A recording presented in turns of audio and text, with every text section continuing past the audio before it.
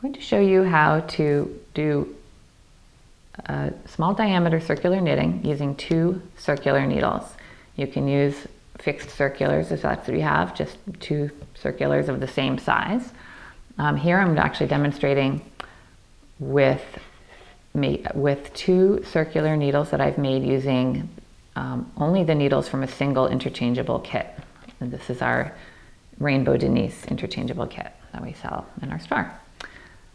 And so what I've done here, just to make this clear, is here's the needle size that I'm working in, size 10, and I put a size 10 tip on each cable.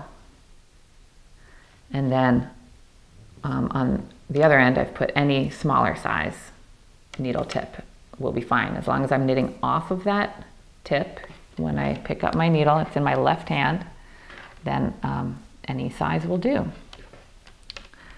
Okay, so to join this in the round, to begin doing a small circular knitting piece, I will transfer half of the stitches onto this other needle. I want to use my smaller tip in this case on the other needle just to transfer them over.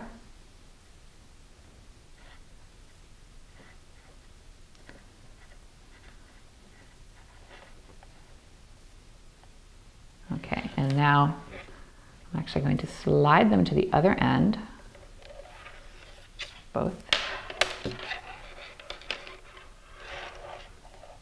of these needles. Okay, so here I'm, just to orient you, I'm holding in my right hand as if I've just cast onto it this tip. And then in my left hand here's the first cast on stitch. Okay, so double checking that my cast on is in the center and not twisted around or wrapped around. As with any circular method, I can begin knitting this first stitch to join it in the round. So let's see, get my working yarn here. So now the trick here with the 2 circular method is to make sure that I'm just going to be working with 1 circular needle at a time. So I'm about to knit off of these stitches, so I follow that cable and make sure I grab the same cable needle, circular needle. And so I'm just going to begin knitting that first cast on stitch. I'm going to knit that first stitch a little bit snugly. That's the word. Just want to make it so that it's a firm connection between the 2 needles. Nothing too loose or we'll get a ladder there. Okay, so knit to the end. And now we can actually just slide this whole thing to the cable to kind of get this needle out of the way. And then I will slide this one up